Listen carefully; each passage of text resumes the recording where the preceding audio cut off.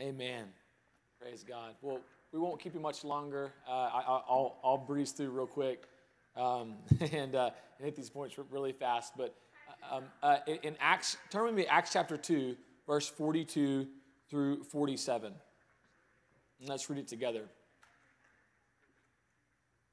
says this, and it says, they devoted themselves to the apostles' teachings and to fellowship and the breaking of bread and the prayers.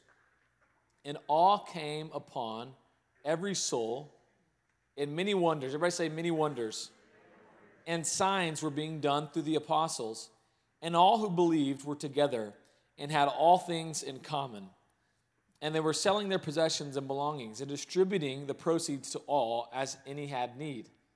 And day by day, attending the temple together and breaking bread in their homes, they received their food with glad and generous hearts, praising God and having favor with all people.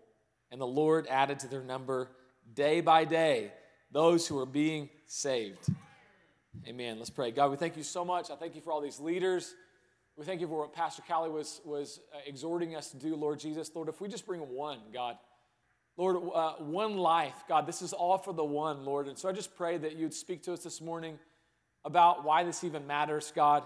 Why are we here, Lord? Why are we the church? And so, Lord, I pray that you just reveal this to us this morning, Holy Spirit.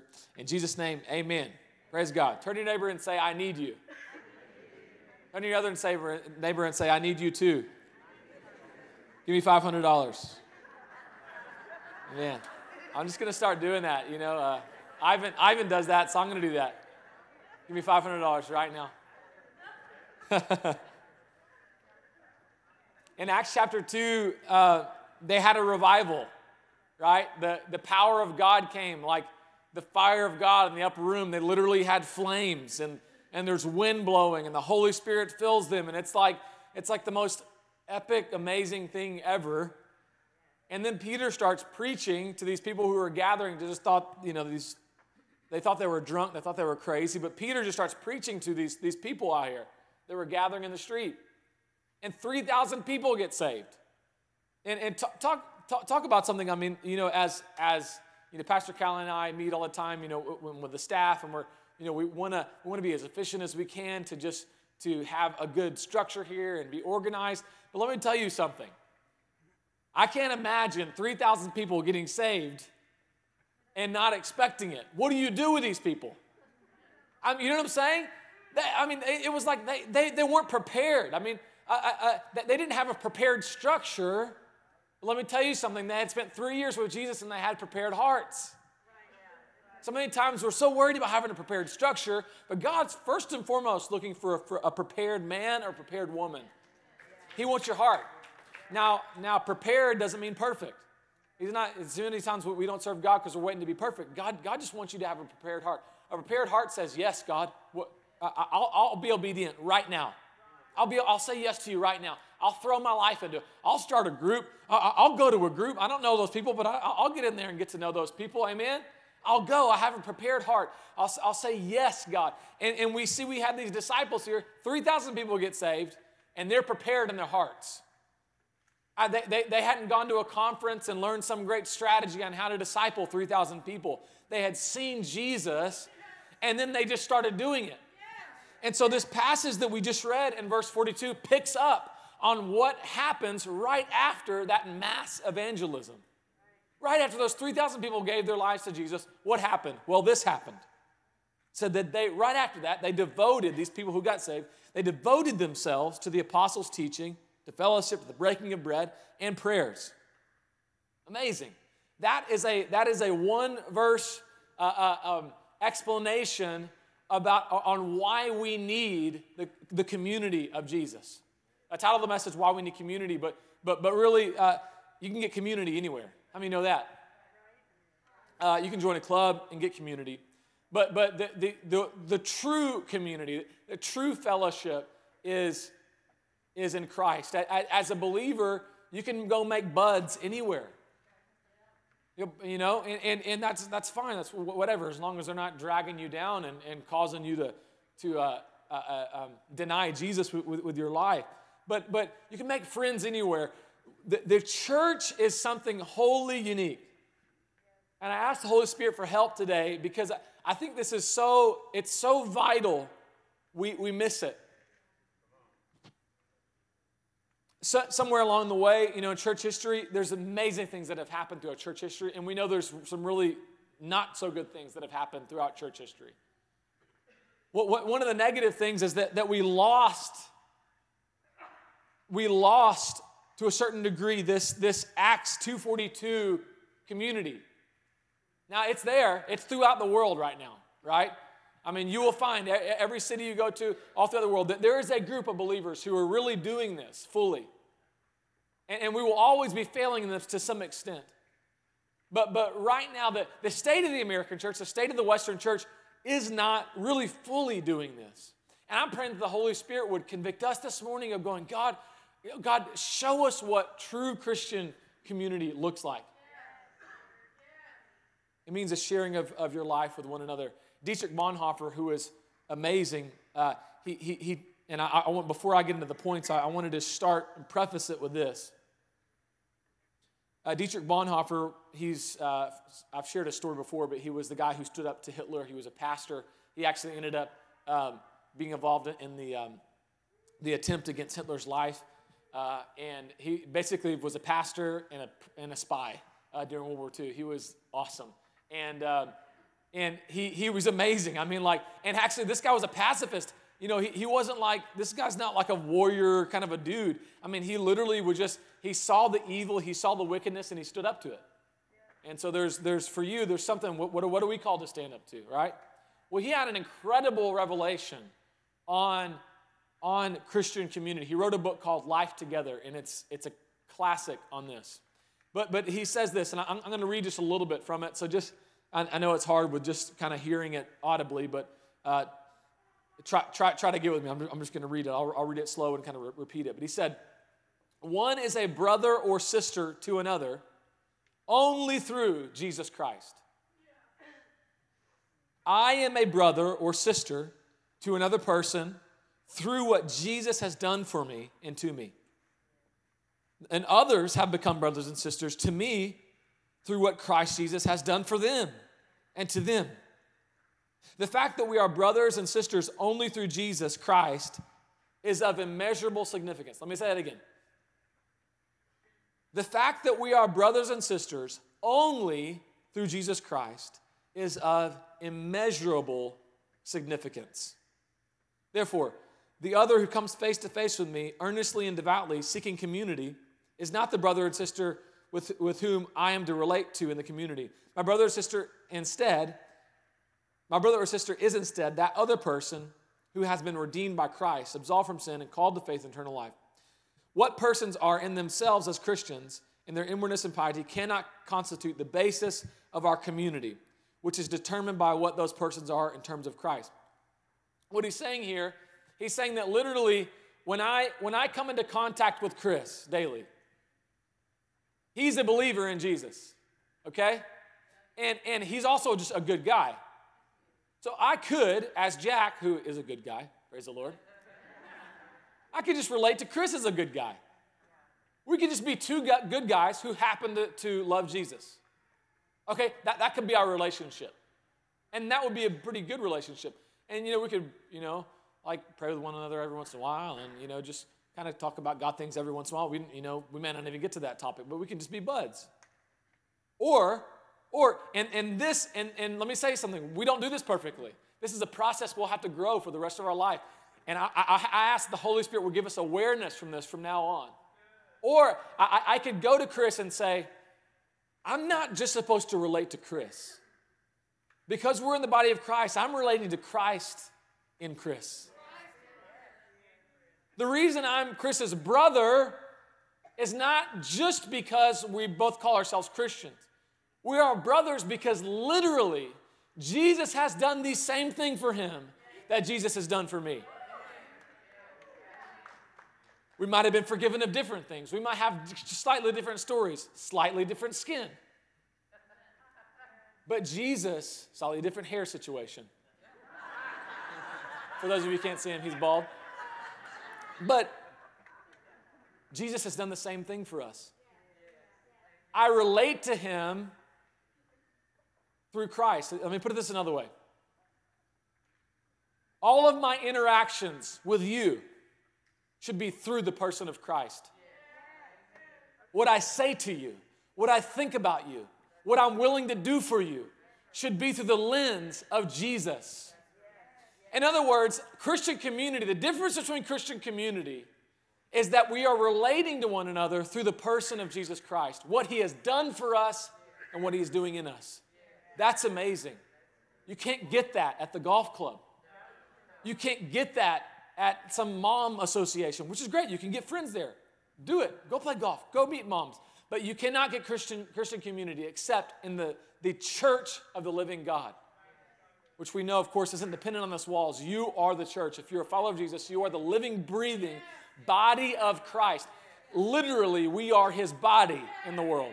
As we talked about last week, God, for those of you who weren't here, I was having a tough day pacing back and forth here in prayer. Miss Linda was here, and the Lord said, go have Miss Linda pray for you. Well, I wasn't really in the mood to have anybody pray for me. I just wanted God to pray for me. And it's like, God, we got this. We're good. He's like, no, shut up. Go over there. And so I went and I had Miss Linda pray for me. And it was amazing and powerful. It was exactly what I needed. And later on, the Lord spoke to me. He said, Jack, I could tell you were struggling. And I wanted to pray for you, but I needed hands. I needed hands. See, literally, we are the hands and the feet of Jesus. That's not just a sweet thing we say that's cute. Oh, let's go help people. No. Look, literally, Jesus cannot fully do what He wants to do in the earth without you.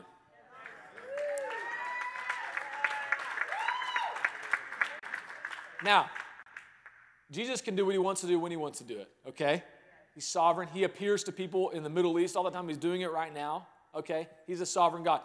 But in His sovereignty, He has made you a vital part of what He wants to do in the earth. So, the way we do that is through community. So in Acts chapter 2, four things that characteristics of community. I need you. Turn to your neighbor and say, I need you. Number one, I need you to teach me. Say, I need you to teach me. It says here, first and foremost, in verse 42, it says, and they devoted themselves to the apostles' teaching. This is just the Word of God, okay? The Word of God. You know, as pastors, I was talking to Peyton about this morning. I want to be careful, and all of us are, as pastors on this team, we tremble about teaching the Word and sharing this with you because, you know, it's easy to just make this about motivational speaking and throw Jesus in and a scripture in for it to sound biblical. Okay? No. We want, you need this. You don't need me, right? Like just the things that I say. You need the Word of God, okay? And so the Word of God is so vital. The Word of God is powerful. It's sharper than any two-edged sword. Amen? Right? And if you're not in the Word, you need to get in the Word, okay? Yeah, and I'm telling you, I know if you exist, if you're breathing in this room, you need to be reading the Bible more, okay? I don't care how much you're reading it. You need to be reading it more. If you have a belly button and breath in your lungs right now, amen, you need to read the Bible more. But I need you to teach me. The reason we need community is because we can't understand the Word of God without the Spirit of God. But we also cannot understand the Word of God without the people of God. I need you to teach me. This, of course, is a practical thing. You know, Brother James, I was talking to Chris this morning. You know, he's working on the RV, and Brother James is teaching himself about the RV. I don't know anything about RVs, okay? And that's one amazing thing about Christian community is that you have brothers and sisters in Christ who just know practical things you don't know, right?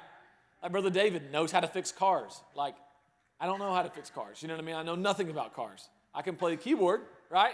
And so, how many know in church, the body of Christ, we help each other practically.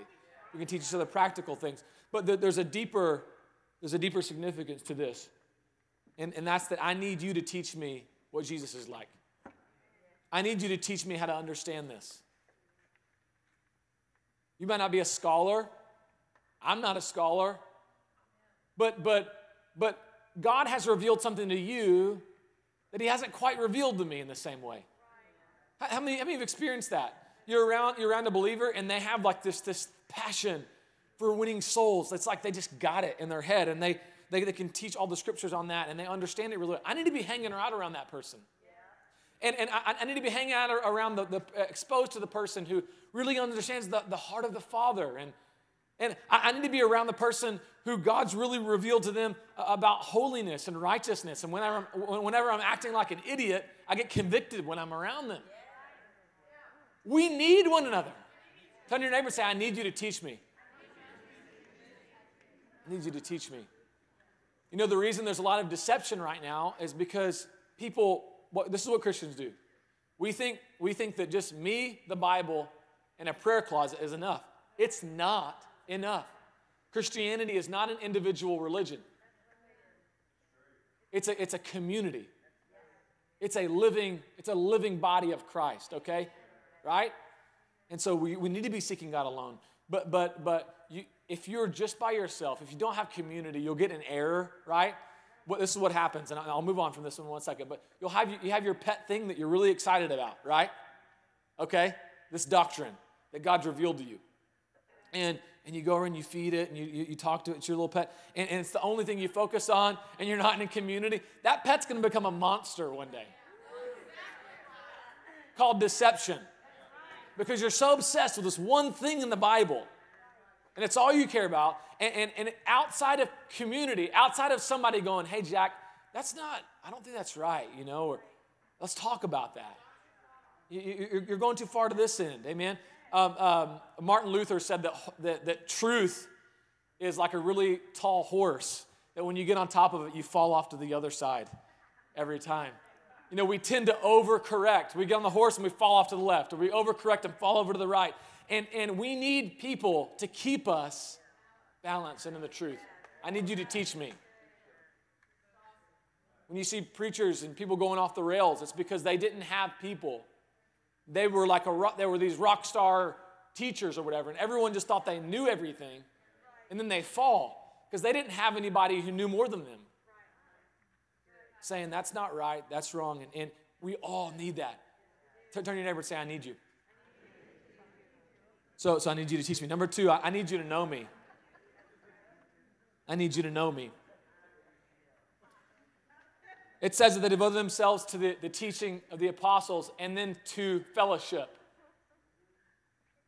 Oh, that's a cute word. Isn't that a cute word, fellowship? Man, brothers, let's just go fellowship. Let's go fellowship, man. I love fellowship, man. Fellowship's the best thing ever. I love fellowship. And we eat some food, we fellowship. We eat some food, we fellowship. Fellowship, fellowship.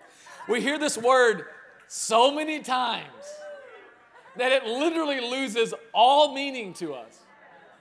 And all of a sudden, fellowship just becomes, I guess it's just hanging out with Christian people and eating casserole. I don't know. What is it? What do we do? What is fellowship? Well, the Greek word here, the Greek word for fellowship is koinonia, right? And koinonia is this really, really interesting Hebrew word, Greek word. We don't have an English word for it. In fact, the translators had a difficult time translating it. It's interesting. When Paul wrote to the Corinthians about giving money for the poor saints in Jerusalem, he stated that they receive a gift and they will glorify God for the fact that they receive the gospel in them. And he said the word distribution that he used there was the word koinonia. Okay? So the word koinonia is not only used for fellowship, it's used for the word distribution. It's used for the word communication. It's also used for the word communion. Koinonia means an intimate giving of myself to another believer. It means fellowship in this sense of this verse is literally saying that I don't just spend time with you, I lay down my life for you. That's what fellowship means. Fellowship is when I hear that my brother or sister is in need or struggling. I'm there. or they're hurting and they're struggling, and they call me. I pick up the phone and I talk to them, and I love them. That's what fellowship is. Is a giving of yours. Let me tell you also what fellowship is. Fellowship is being open, being vulnerable, being transparent. Like what they were talking about CR, that was so powerful. It was anointed, you guys. It's amazing. Thank you for sharing. Thank you. There's power in transparency. There's power in saying, I need help. Like, I don't know what I'm doing. I'm struggling with this. And that's fellowship. And that's what the Bible tells us that they devoted themselves to. The Word of God, the truth. They were in the Word of God, the truth of God, and they had fellowship. They shared their lives together. Guys, do you see how far the Western church has gotten from this? We live in a very individualistic society. I mean, literally, you can park your car in your garage. You don't even have to talk to your neighbors anymore. In fact, they don't even want to talk to you. They feel awkward when you come to their door. They're like, do I need to shoot you? Like, there's literally my neighborhood Facebook page the other day. Like everybody in my neighborhood has like the talkback door monitor. I was like, I didn't know that existed. So they don't have to open the door. Like, and I get it because crime is, and because of crime, because of like, just crazy people out there, we need to protect our families, we need to be careful. But we can't live in fear. We're called to be a counterculture. A counterculture who aren't afraid of people, who aren't going, I can't talk to people. Listen, God said that we're to be a city on a hill. We need to be an alternate Baytown. There needs to be Baytown that everyone knows about, and then there's you. There's the alternate Baytown. There's the real Baytown. The real Baytown is the body of Christ that's walking around this city, sharing the life of Jesus. Sharing the life of Jesus. We're the alternate Baytown. We need to be a city on a hill, an alternate city, saying this is what Baytown can look like.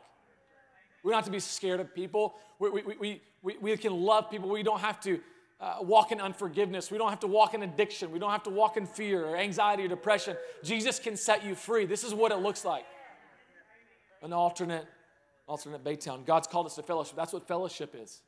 Of us sharing our lives with one another. And so that we can share the life of Jesus with the world. Number 3, I need you to feed me. It says that they devoted themselves to the breaking of bread. The breaking of bread. Most of the commentators believe that what they're talking about here is communion. I believe that's what they're talking about as well. Obviously, they had meals together. How many know we just need to hang out, right? We do. We need to just spend time together, right? And fellowship has that in it. It always has that in it. Like you got to be able to just talk about normal things, right? I'm not saying you have to talk about Greek and Hebrew every time you're around. I'm not talking about that. Laugh, have fun. We should be the happiest people on the planet. You know what I'm saying? Like, talk about the football game. It's awesome. Whatever. It's great. You know what I'm saying? All I'm saying is fellowship includes that. It always includes the fun, happy, and pure, right? But it's got to go deeper than that. And God's called us to go deeper than that. And that's to open up, to share our lives with one another. So number 3, we see that they broke bread together. So they just ate meals together. But we see that Jesus told them, as often as you meet, do this in remembrance of me. The bread and the wine that represents his body broken for us and his blood shed for us. We have communion down here for you every Sunday. And so during our time of prayer, I would encourage you to come down and take this bread and this juice together, which represents the blood of Jesus and the body of Jesus. This is really important. This right here is a means of grace. It's literally a means of grace. Communion is a way that God helps you follow Jesus, that God encourages you, that God breathes life into you, that God strengthens you. And we'll say, well, that's really weird. A cracker and a grape juice is going to do that for me? Well, let me tell you something. First of all, we don't get to decide what's weird. We just get to, because you're not God. We're obedient to the scripture, amen? And as I say often, Christianity started with weird. It started with a virgin birth and all sorts of weird stuff. It's a supernatural thing. And we don't get to decide, right? Okay, if there's something that we don't like, that we don't do it. No, you do it. And when there's that humility there, you say, God, I don't totally understand this, God, but like when I do it out of faith, God does something, God honors that, okay? And so we don't believe in transubstantiation here, which literally the Protestant evangelicals don't teach that. And basically that means that whenever you take the bread and the wine, that literally you're consuming the body of Christ, that it supernaturally turns into the flesh of Jesus. Okay, so we don't teach that, okay? But we do teach that something miraculous does happen when you partake of this, okay? And you honor it and respect it and engage. And I wanted to spend some time on this today because I think we just need reminders, amen? This is a means of grace. It said that they took communion together. And what's amazing, what this reminds us of, is that when a brother in Christ, they might look completely different than me. He might sound completely different than me, from a totally different background than me. When we take communion together, we're reminding ourselves that we're the same body. We're the same body. If he gets hurt, I'm hurt. If you get hurt, I'm hurting. I'm going to carry your burdens because we're the same body of Jesus. We're fed by the Lord's Supper, by his body and by his blood shed for us. And I encourage you to make communion a central part of your life. It's a central part of Christian community, right? Amen? Go with me? Finally, I can't remember my finally. What's my finally, Peyton? I need you to pray for me. Oh, yeah, prayer. I couldn't get to my notes. Prayer is important, right? It said that they broke bread and they prayed together. They prayed together. This is obvious. You need to be praying more. If you have, once again, if you have a belly button this morning, if you exist, if you're a human, you need to be praying more. Amen? We need Jesus. The lack of prayer is basically saying, when we're not praying, we're basically saying, I got this, God. And we know that doesn't work. It never works. The I got this, God is really a bad life plan, okay? Prayer says, I need you, God. I need you, God. I can't do this day without you. We're very cavalier about our days. I'm going to my shower. I'm going to do this. I'm going to go. And no one say, God, I can't do this day without you. I need you. And throughout the day, just prayer is talking to God, okay? And being honest with God. So some of you, you're just going to learn how to be honest with God, right? Guys, like when a girl walks by that you want to do a double take, just say, God, there's a girl that's not wearing, it's different what she's wearing, and I don't want to look over there, and God, help me. Pray like that. That's prayer. Because she needs Jesus. And then start praying for her. And you don't have to look at her to pray for her. You're good. You say, God, I pray for her. And then you just reveal, I think she's a daughter of God who needs to experience you. She obviously doesn't know who she is. And Lord, I pray right now, God, that you reveal yourself to her, that she would come to you, Jesus. Living a lifestyle that's honest with God, that cries out to God, saying, help, I love you. And so prayer says help. Prayer says, wow. Prayer says, you're amazing, God. You're just so wonderful. God, I just thank you for who you are today. You're just so good. I thank you that for my wife. I thank you for my kids. And there's thankfulness, amen? And then of course, there's supplication. God, I need you. Lord, move, heal my relative. God, save my husband. God responds to that, amen? But we don't do it alone. It says that they devoted themselves to prayer as a community. You need to have somebody you're praying with.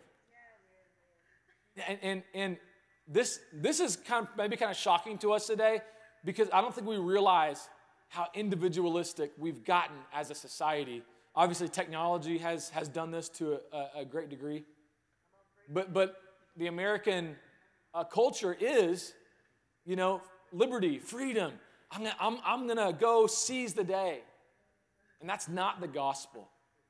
God has given us liberty, but it's not liberty from restrictions. It's a liberty to be obedient to the Word of God. Amen? So pray together. Have someone you're praying with, We can connect. You saw up here, and you have no excuse now because you see all the groups and you can go sign up one. There's someone who can love on you. Amen? There's someone who can be there for you, okay?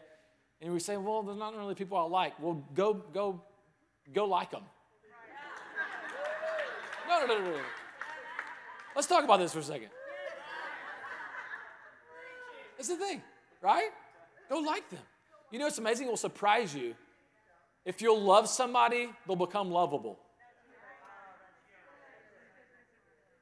If you'll love somebody you don't like, they'll become lovable and they'll become more likable. And but then there's going to be people that you just won't like, and it's all good, and you'll just have to just love them by faith for the rest of your life, and that's fine too. But there are some people, there are some relationships here you're missing out on because you think you wouldn't like them. And what I'm trying to tell you today is Christ is hidden in them. Christ is hidden in them.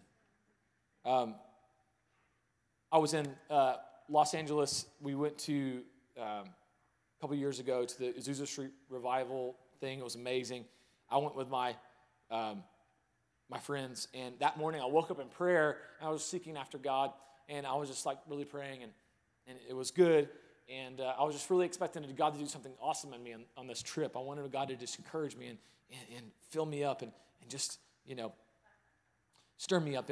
And so it's that morning, and then was the day before the event, and so we ended up having this idea, which was a God idea. Well, we went to the Azusa actual place where the revival was and went there. It was really cool, and it was about noon at that point, and I was just wanting God to fill me up, right? Me. And it was good. God filled me up and encouraged me. But after that, we're kind of like, hey, what do we do now? And one of my buddies said, hey, let's just go to McDonald's and let's get a bunch of burgers and let's go find some homeless people and just give burgers and just love on people. And I go, okay, that's a good idea. We're Christians. We do that. Okay? No, it wasn't a very spiritual decision for me. I was like, the Lord prompted him on that. I was like, let's go do it. And so we went. And guys, I'm telling you, it's a long story, but we met this guy in McDonald's. I mean, this guy is like the president of homeless people in Los Angeles. He was amazing. He knew everybody. Like, he's like, I know where to take you. And I mean, everyone knew his name. I mean, like, he was amazing. We met the guy. If you wanted to minister to homeless people in Los Angeles, we met the guy to show us how to do that. He knew their names. He knew who was in each tent and everything. And he's helping us out. And he's like, hey, don't mess with these guys. They're preachers. And he's like protecting us. And like, it was a real area. I mean, like, and we ended up encountering this guy. This homeless guy walked up to us. And I'm telling you, I literally could smell him 5 feet away. I mean, it was, you could tell like he was just, and it was raining. It was chilly that day. He was wet. He was drinking out of a styrofoam cup with a little bit of coffee left out of the trash can. I mean, it was like crazy. And I went up to him and we just started loving on him. Hey, man, how are you doing? What's your name? And he couldn't tell me his name. He just started mumbling and kind of saying like nonsense. And I kept on trying to ask him, and I never could get his name. And at that point, we prayed for him, but we really didn't know what else to do. We gave him some food. We prayed for him. And at that point, the kind of time came to an end. And because he couldn't really speak to us, and we ministered to him, and we went back to the car, and I just began to weep. The power of God came in the car. And I heard the Lord say to me, he said, Jack, there's only so far you can go in the prayer closet. There's only so much you can find out about me in the prayer closet. The rest of me is in the streets. The rest of me is out there. The rest of me is in the body of Christ. You can't do this alone. We need other people. We need other people. 4 very quick things I'm not even going to spend a whole lot of time on, but I just want to rattle them off. The results of when Christian community happens. It says that they saw many signs and wonders. And they were selling their possessions and belongings and distributing them to all need. And day by day, they're breaking bread. And the Lord added to their number. Because let me tell you something. Let me tell you the result of true Christian community. When we get this right, when we begin to love one another, when we begin to have godly fellowship with one another, and treat one another through Christ, this begins to happen. Number 1,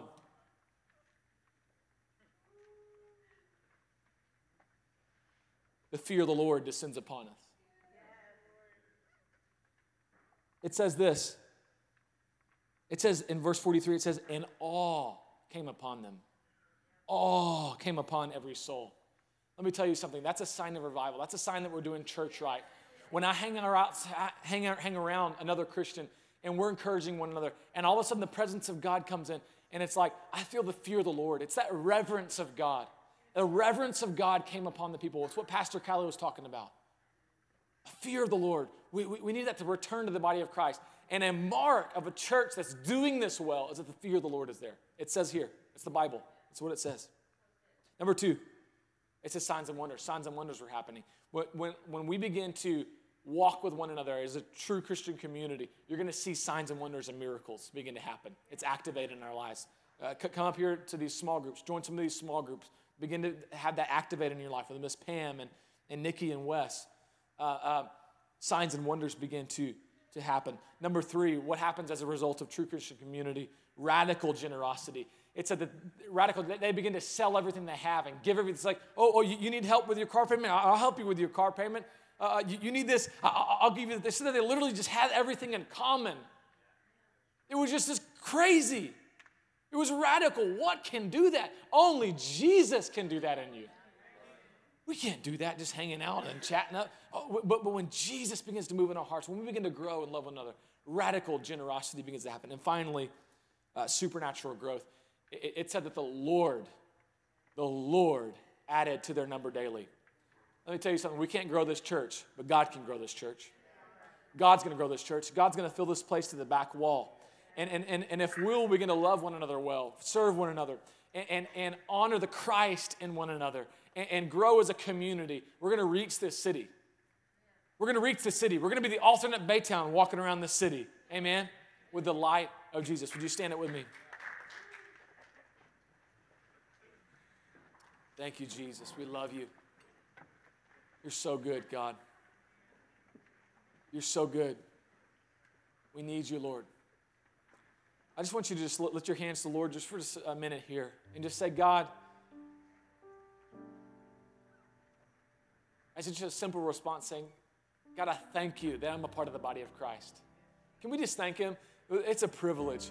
Man, if you put your trust in Jesus, I just want you to say, it's so amazing. You are a part of the body of Christ. That's an honor. You get to represent Jesus. Jesus is in you. You are so important. You're so valuable. Jesus, thank you I get to be a part of the body of Christ. Lord, help me. Help me to love my brothers and sisters in a deeper way. Help me, God, to have godly fellowship, Lord. I need you. I need you. I need your people. I need your people. Today, if you've never given your life to Jesus, if you want to join this family, if you want to join the family of God, I want to give you an opportunity right now to do that.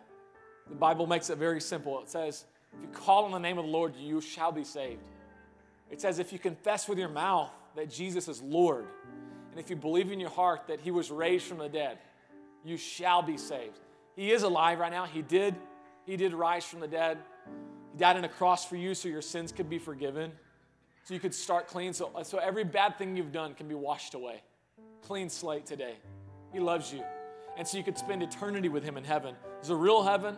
There's a real hell. You will spend eternity in one of those places. And Jesus came so that you could spend eternity with him. He's amazing. If that's you today, if you want to give your life to Jesus, every head bowed and every eye closed, I just want you to raise your hand all over the place right now.